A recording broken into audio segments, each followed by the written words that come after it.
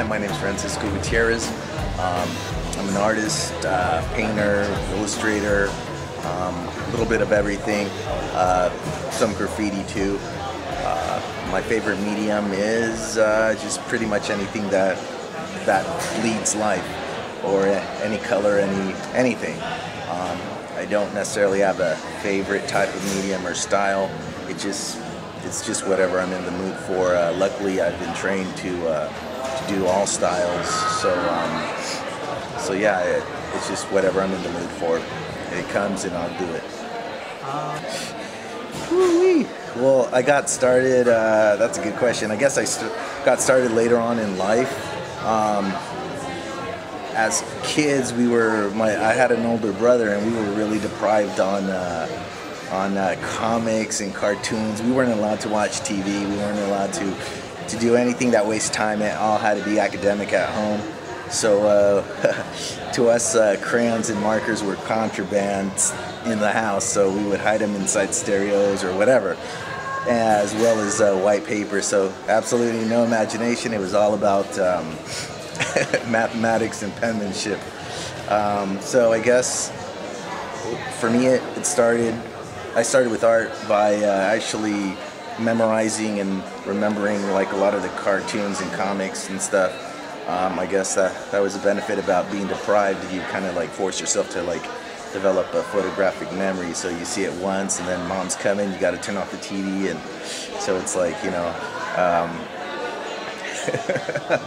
ooh, that's trauma. Cool. Yeah, most of my inspiration comes from, actually it's totally unrelated to the work, comic books and cartoons, old, like Little Rascals, Art Gang. I like a lot of 1920s, 30s photographs, so I get a lot of my inspiration off, you know, people working, a lot of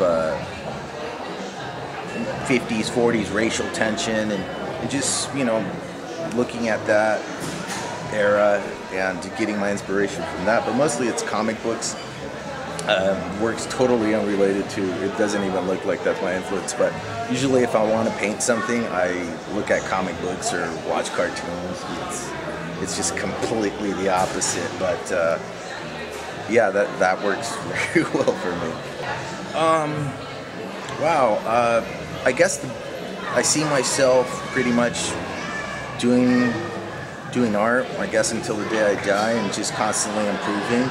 I don't ever think that, you know, there comes a point in time when you know everything. I think, you know, just like with any other thing in life, it's a learning experience. So in a couple years, I just hopefully, you know, just things, either art or anything. I do a lot of things.